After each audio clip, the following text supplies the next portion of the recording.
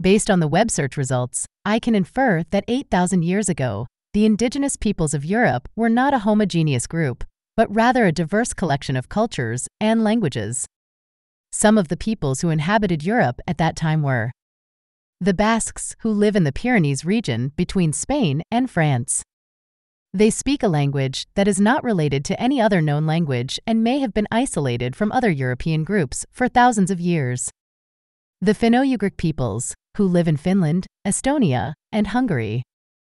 They speak languages that belong to the Uralic family and are distantly related to some Siberian languages. They may have originated from the Ural Mountains or western Siberia and migrated to Europe around 4,000 years ago. The Celtic peoples, who live in Scotland, Ireland, Wales, and Brittany. They speak languages that belong to the Indo-European family and are closely related to each other. They may have originated from Central Europe and spread to the British Isles and France around 3,000 years ago. The Etruscans, who lived in northern Italy. They spoke a language that is not well understood and may have been influenced by Anatolian languages. They may have migrated from Asia Minor or developed from local cultures around 3,000 years ago. These are just some examples of the indigenous peoples of Europe 8,000 years ago.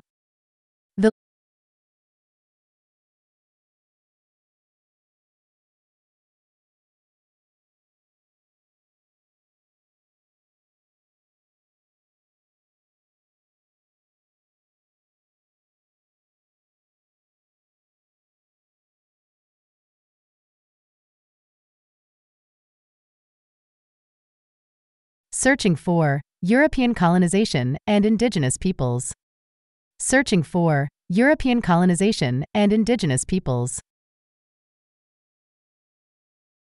One possible way that these cultures and indigenous peoples have intersected after colonialism in 1492 is through the process of mestizage or cultural mixing. This process involved the intermarriage and interbreeding of Europeans, indigenous peoples, and Africans in the Americas, resulting in the emergence of new ethnic and cultural groups such as mestizos, mulattoes, zambos, and Creoles. These groups often developed their own languages, religions, customs, and identities that blended elements from their diverse origins. Another possible way that these cultures and indigenous peoples have intersected after colonialism in 1492 is through the process of resistance and adaptation. This process involved the struggle and survival of indigenous peoples who faced oppression, exploitation, and genocide by the European colonizers. Some indigenous peoples fought back against the invaders, forming alliances, rebellions, and movements to defend their lands, rights, and cultures. Others adapted to the changing circumstances, adopting some aspects of European culture while preserving or hiding their own traditions. Both processes have shaped the history and diversity of the Americas, as well as the contemporary issues and challenges faced by indigenous peoples and their descendants. The effects of colonization on indigenous peoples are still evident in the social, economic, political, and environmental inequalities that persist in many regions. The recognition and reconciliation of these effects are ongoing goals for many indigenous movements and organizations.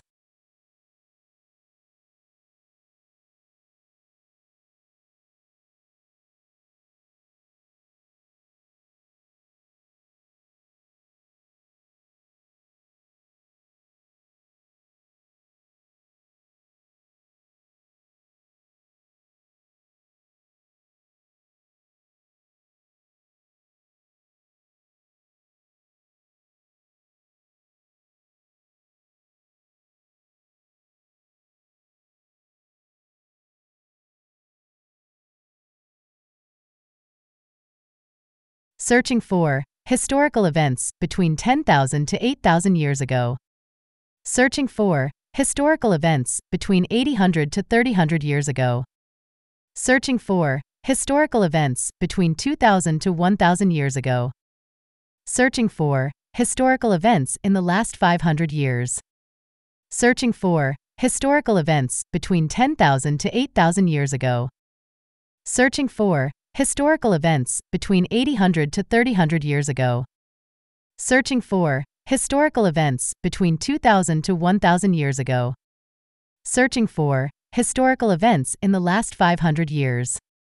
Here are some historical events that occurred in the time periods you asked. Between 10,000 to 8,000 years ago. The last glacial period ends, causing sea levels to rise and flood the Beringia land bridge, closing the primary migration route from Siberia to the Americas. The Neolithic Revolution begins in the Fertile Crescent, where humans start to cultivate plants and domesticate animals. The oldest known pottery is made in China, Japan, and the Russian Far East. The first permanent settlements are built in Jericho, Catalhoyuk, and Murgar. Between 8,000 to 3,000 years ago. The first writing systems are developed in Mesopotamia, Egypt, China, and Mesoamerica. The first civilizations emerge in Sumer, ancient Egypt, Indus Valley, and Shang China. The Bronze Age begins in various regions of the world, marked by the use of bronze tools and weapons. The Iron Age begins in Anatolia and the Near East, followed by other regions. Iron replaces bronze as the dominant metal for making tools and weapons. Between 2000 to 1000 years ago. The Roman Empire reaches its peak of expansion and influence in Europe, North Africa, and the Middle East.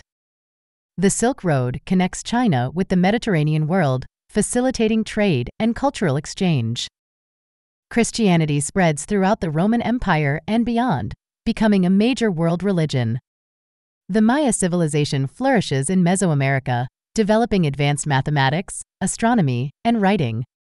In the last 500 years. The Age of Discovery begins with European explorations and colonization of the Americas, Africa, Asia, and Oceania. The Scientific Revolution transforms the fields of physics, astronomy, biology, medicine, and chemistry. The Industrial Revolution changes the modes of production, transportation, communication, and society. World War I and World War II cause unprecedented death and destruction on a global scale.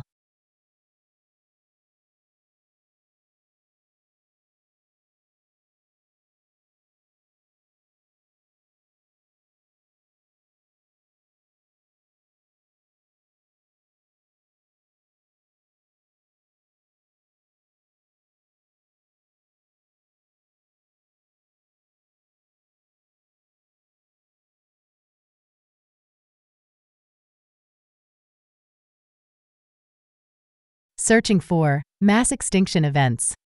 Searching for timeline of slavery in local countries. Searching for prisoners of war. Searching for mass extinction events. Searching for timeline of slavery in local countries. Searching for prisoners of war. Thank you for your question. I have searched the web for some information on the topics you asked. Here is a summary of what I found.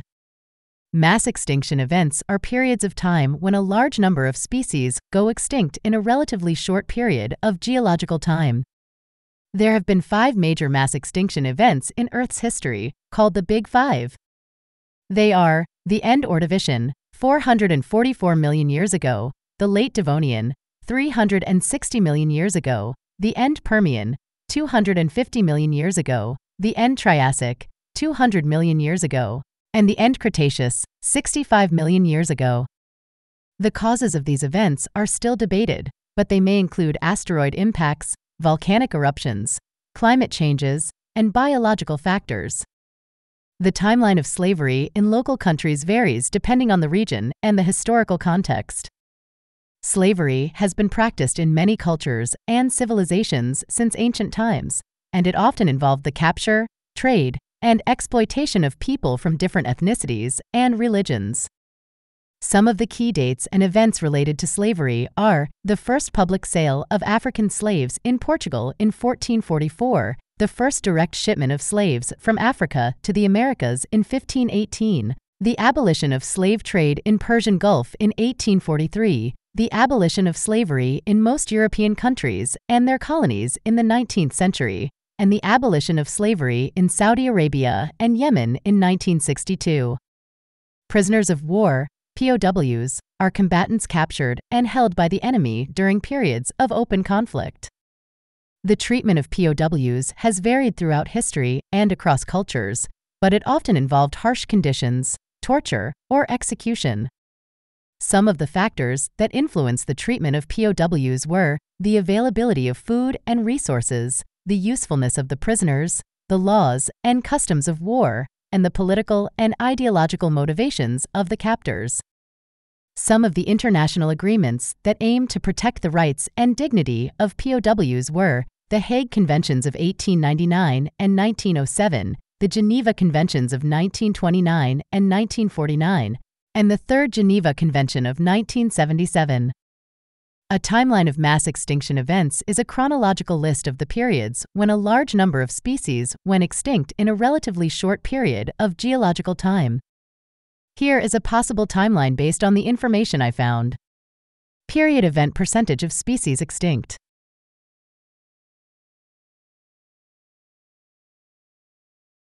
$250 million years ago and Permian 96%. 200 million years ago and Triassic 80%. 65 million years ago and Cretaceous 76%. I hope this answer helps you learn more about these topics. If you have any feedback or suggestions, please let me know.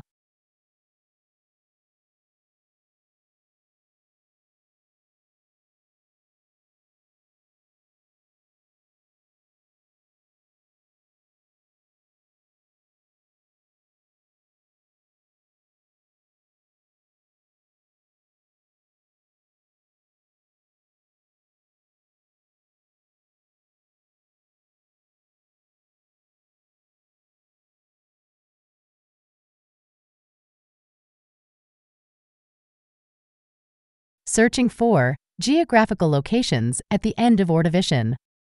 Searching for geographical locations after Pangea. Searching for modern continents affected by mass extinction 360 million years ago. Searching for modern continents affected by mass extinction 250 million years ago. Searching for geographical locations at the end of Ordovician. Searching for geographical locations after Pangea. Searching for modern continents affected by mass extinction 360 million years ago. Searching for modern continents affected by mass extinction 250 million years ago. Here is my response to your questions. The geographical locations at the end of the Ordovician period were different from those after Pangea. Pangea was a supercontinent that formed in the late Paleozoic era and broke apart in the early Mesozoic era. The Ordovician period was earlier, in the early Paleozoic era, when the continents were still separated by oceans. Gondwana drifted south throughout the period, finally settling on the South Pole. The landmass that would become North America was combined into the supercontinent of Laurentia, which was separated from Gondwana by the narrow Iapetus Ocean. Laurentia straddled the equator, though to begin with it lay largely underwater. The modern continents affected by the mass extinction event 360 million years ago were mainly those that had tropical marine environments, such as Africa, South America, Australia, and parts of Asia and Europe. According to the web search results, this event, known as the Late Devonian extinction, wiped out about 75% of all species on Earth.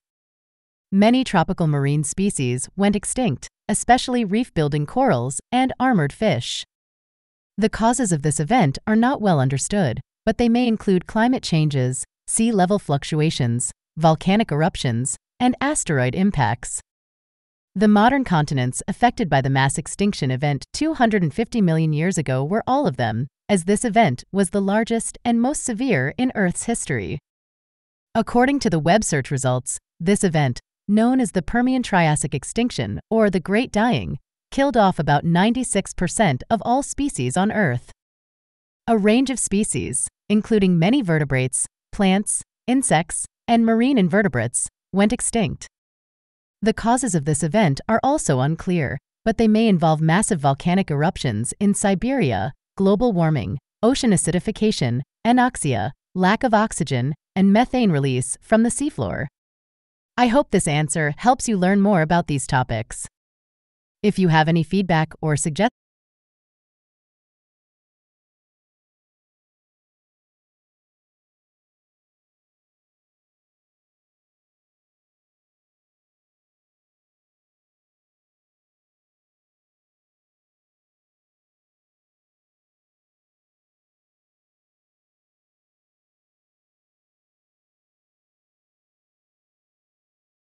searching for precious metals deposit distribution along South America, Africa, the Mediterranean. Searching for precious metals deposit distribution along South America, Africa, the Mediterranean. Based on the web search results, I can infer that the precious metals deposit distribution along South America, Africa, and the Mediterranean is influenced by various factors, such as the geological history, the climate, and the human activities of these regions. Here are some of the main points I found. South America has a rich and diverse mineral endowment, especially in precious metals such as gold, silver, and platinum. Some of the sources of these metals are the Andes mountain range, which hosts many copper-gold porphyry deposits, the Amazon basin, which contains alluvial and placer gold deposits, and the Brazilian highlands, which have ancient bedrocks with various gemstones and metals. South America also has some of the world's largest reserves of lithium, a metal used in batteries and electronics. Africa is also well endowed with mineral resources, especially in precious metals such as gold, platinum, and diamonds. Some of the sources of these metals are the Witwatersrand Basin in South Africa, which is the world's largest gold-producing region, the Bushveld Complex in South Africa, which is the world's largest source of platinum group metals, and the Kimberley region in South Africa, which is famous for its diamond mines. Africa also has significant reserves of bauxite, cobalt, phosphate rock, and zirconium. The Mediterranean region has a long and complex history of mining and metallurgy dating back to ancient times. Some of the sources of precious metals in this region are the Iberian Peninsula, which has copper, gold, silver, and tin deposits, Anatolia, modern Turkey, which has gold, silver, copper, iron, and lead deposits, and North Africa, which has gold, silver, copper, iron, and tin deposits. The Mediterranean region also has deposits of salt, gypsum, marble, and sulfur.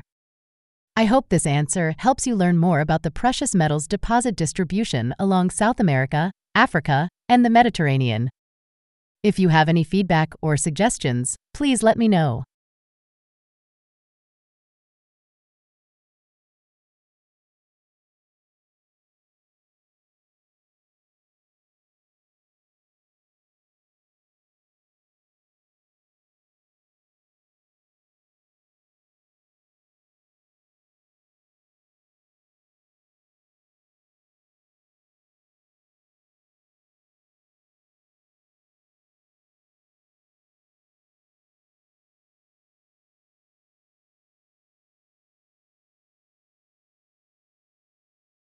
Searching for role of international mineral deposit trading spices and the Silk Road. Searching for populations of the years mentioned in Anatolia Mediterranean. Searching for role of international mineral deposit trading spices and the Silk Road. Searching for populations of the years mentioned in Anatolia Mediterranean. Thank you for your question.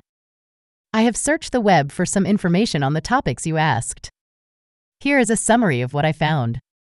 The role of international mineral deposit trading spices and the Silk Road was to facilitate the exchange of goods, ideas, and cultures between different regions of the world. The Silk Road was a network of land and sea routes that connected China, India, Persia, Arabia, and Europe. Along these routes, traders bought and sold various commodities, such as silk, porcelain, tea, jade, spices, metals, gems, and textiles. Spices were especially valuable because they had many uses in cooking, medicine, religion, and perfumery. Some of the most sought-after spices were cinnamon, pepper, ginger, cloves, and nutmeg. The trade of spices and minerals also stimulated the development of technologies such as navigation, cartography, shipbuilding, metallurgy, and banking. The populations of the years mentioned in Anatolia and the Mediterranean are difficult to estimate precisely, but some sources provide approximate numbers based on archaeological and historical evidence. According to these sources, in 10,000 BCE, the population of Anatolia was about 100,000 people, while the population of the Mediterranean was about 500,000 people. In 8,000 BCE, the population of Anatolia was about 200,000 people, while the population of the Mediterranean was about 1 million people. In 3000 BCE, the population of Anatolia was about 1 million people, while the population of the Mediterranean was about 7 million people. In 2000 BCE, the population of Anatolia was about 2 million people, while the population of the Mediterranean was about 14 million people. In 1000 BCE, the population of Anatolia was about 3 million people, while the population of the Mediterranean was about 25 million people. In 500 CE, AD, the population of Anatolia was about 6 million people, including 4 million in Byzantine Anatolia, while the population of the Mediterranean was about 50 million people, including 26 million in the Roman Empire. I hope this answer helps you learn more about these topics.